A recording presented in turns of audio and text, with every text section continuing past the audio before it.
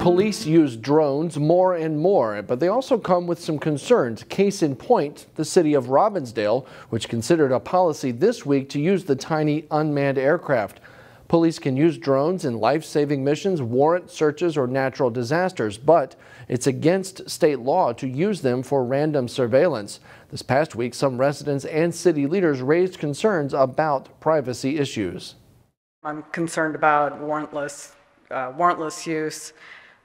Public safety is clearly an issue, but I think that there are other ways to accomplish that that are more in line with making sure that people have a very positive relationship with police in the city of Robbinsdale, that they're seen instead of being sort of flying overhead.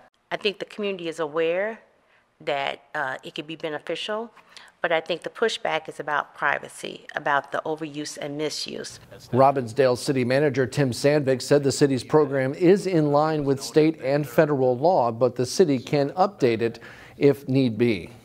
A new children's book celebrates different backgrounds by taking the reader around the dinner table. The author wants more stories like this for readers like her.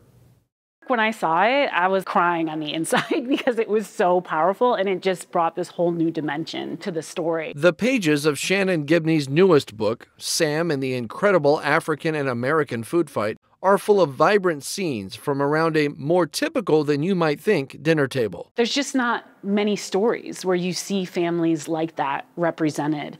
And that was really like the impetus for the story. Was I wanted to write something for my son so that he could really see our family also represented in literature. On Monday, Sam was hungry. Sam is the kid in the book, and Boise is Gibney's son. Both are the children of African American and Liberian parents. The incredible food fight happens every night in his house as different relatives want different foods for dinner. It's not like he doesn't like Liberian food or he doesn't like the spaghetti and the pizza and the tacos, standard American dishes that his mom is making. He likes both of them, but there's just not enough room in his stomach. So your siblings, so who am I making it out to? At a book launch event this week at North Hennepin Community College, Gibney signed books. Mom makes flour, sugar, yeast, and salt for a homemade pizza crust. And shared her story through Sam's. Kids having to navigate their parents' backgrounds and parents kind of having to make some compromises and find new ways to sort of combine their cultures. We can figure things out in our families. It's not going to be all sort of tiptoeing through the tulips and sing kumbaya and everybody's happy all the time. We know that families aren't like that. With Sam and his story spreading the word of acceptance and branching out to families everywhere. Rusty Ray, CCX News. The book will be available in stores starting on April 26th.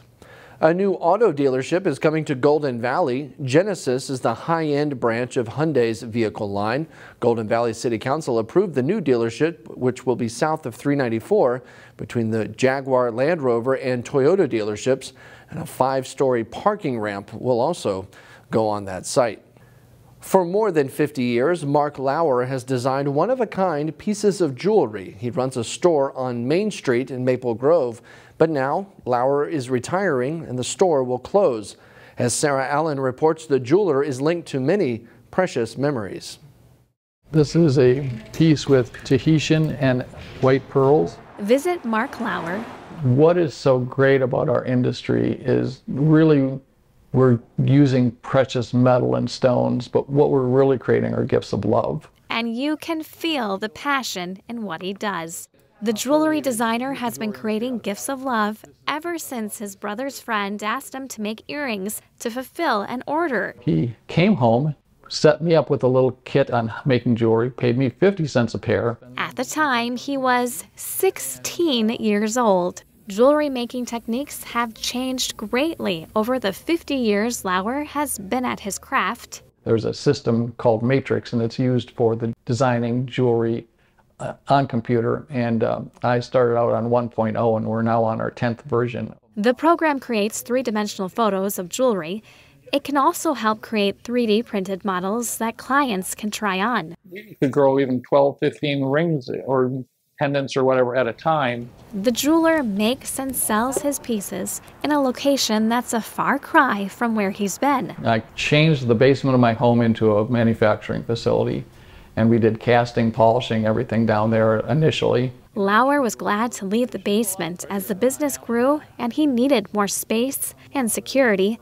For 15 years, he's been operating Mark Michael Diamond Designs out of his current storefront. I've just been incredibly blessed that we moved here. Now he feels like it's the right time to make a move again. Incredibly bittersweet decision. I've had so many people come in and just tell me how important I was in their life for these different things, and it's been really heart-touching. Although Lauer plans to retire, there's a home studio in the works where he'll continue to design his one-of-a-kind pieces. I literally have probably 40 sketchbooks filled with designs, many of which I've never had the time or opportunity to make. In Maple Grove, Sarah Allen, CCX News. Lauer will move to Florida to be closer to his daughter. No word what may take the store's place in Maple Grove. It's a city known for large stands of maple trees, so Arbor Day is kind of a big deal in Maple Grove. The city will celebrate Arbor Day Saturday, April 29th at the Maple Grove Community Center.